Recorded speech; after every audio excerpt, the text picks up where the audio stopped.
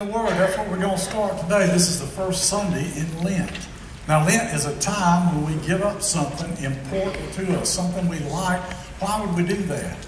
Because we want to be drawn closer to God. We do that by fasting, maybe. We just don't eat certain meals. We take that time and we just use that time in meditation and reflection, and we pray.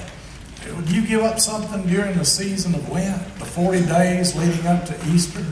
It's a time for us to grow. Last Sunday, what did we talk about? We said, hey, listen, what if the whole church came together and prayed and said, God, what do you want the Woodlawn United Methodist Church to do this year? Do you think God would answer that prayer? I do. I think He'll answer it. And what better time than during this season of Lent for all of us to get serious about our faith and just say, Lord, during this time, I want you to speak to me. Tell me what you want to tell me about my life.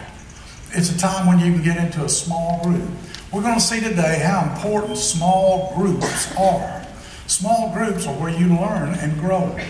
If you just come hear me speak every week and that's all you do, it's not enough. And the Bible tells us that there are 5 things we need to do. We're going to talk about those things today. Now I wonder, don't say anything, you don't have to raise your hand or anything, but how many of us have given up something for Lent? I started doing it several years ago. I used to give up sweets, but I don't get to eat sweets anymore. I don't really know what I should give up. We asked our daughter, Mary Catherine, she's 15, what are you going to give up for Lent? You know what she said? Junk food.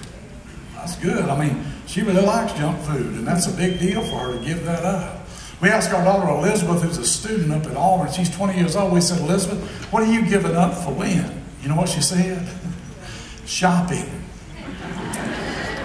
Yeah, she said, what are you and Mom giving up for Lent? I said, we're going to give up sending you money for shopping.